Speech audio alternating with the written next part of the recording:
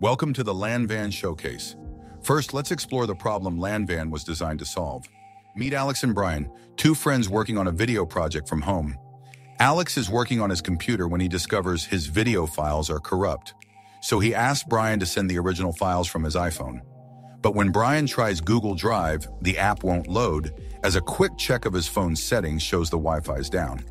So he uses a simple pen drive, but immediately runs into a problem because the plug doesn't fit the phone. And even with an adapter, it shows that the pen drive itself has issues. So as a last resort, they try a direct cable connection, but that fails too, as the computer shows no available files. AirDrop doesn't work between an iPhone and Windows. Bluetooth is too slow for large files. Why should a simple task be such a massive headache? It's a reality anyone sharing files between devices knows all too well. But that reality changes today. We've built the solution. Introducing Lanvan. It's time to unleash your files. Move anything, from documents to high-definition videos, and watch it sync instantly across all your devices. Connection is effortless. Use a simple, friendly name or a quick QR code scan, and you're in. Lanvan is more than file sharing. It's a unified workspace. Your clipboard syncs in real time across devices, from plain text to high-resolution images. All of this runs securely with end-to-end encryption entirely within your local network, without the need of internet. Fast, simple, secure. That's the new reality of sharing. Next, we have mechanics, which reveals how everything works behind the scenes. First, Lanvan instantly sets up your device to be the main hub for sharing. Next, it gets a unique address on your network, making it visible to your other devices on the same Wi-Fi or hotspot. Then it opens up a secure private pathway, allowing all your other devices on the network to connect. And finally, your private sharing network goes live. The story of Lanvan's core begins with a failure. Our first version was built with Flask, but it couldn't deliver the speed we needed. This sent us back to the start to replan. We looked at various options like Django, Node, JS, and others, but none were as good as Fast API or as suited for our system. So we took the risk, bet on the new solution, and rebuilt the entire system with Fast API. Lanvan adapts to your files using a powerful smart upload decision engine. This engine acts like an intelligent traffic controller. It sends small files in one go, but breaks large ones into smaller pieces called chunks. The chunk size and transfer method are then adjusted based on your device's power and network speed. It also provides security by scanning every byte it receives. It's not just about moving bytes, it's about moving them smartly, efficiently, and safely. Lanvan's clipboard system begins by turning your device into a radio receiver. As other devices connect and send messages or images via the clipboard, they go to the Lanvan server, which acts like a radio tower. The server then sends the same message to every connected device, and this way, all devices get their clipboard content updated. Our biggest challenge with Lanvan wasn't just file transfer, it was building the encryption.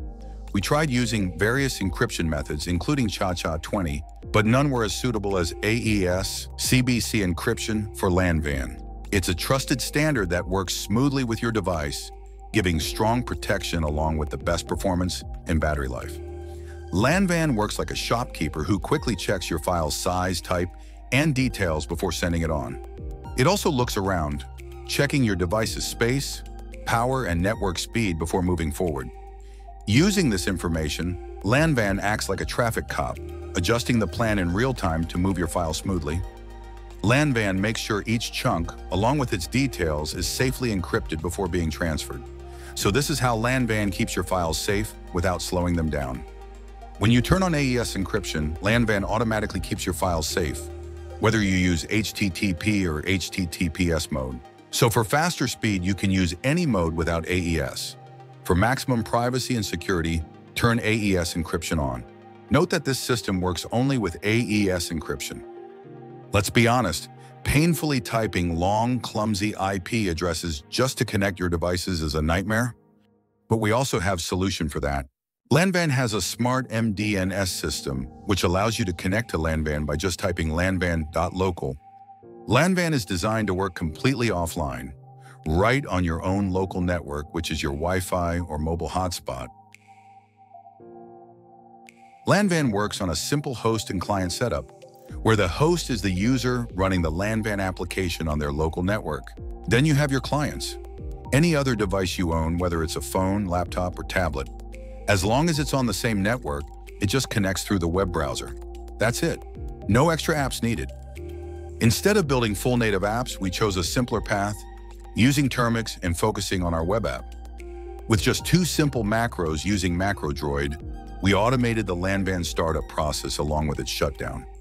Simply open the app, select a mode to start Lanvan, and close it by tapping the notification.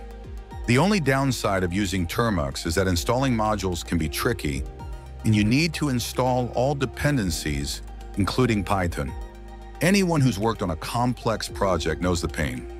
With every new feature, the time you spend on testing increases.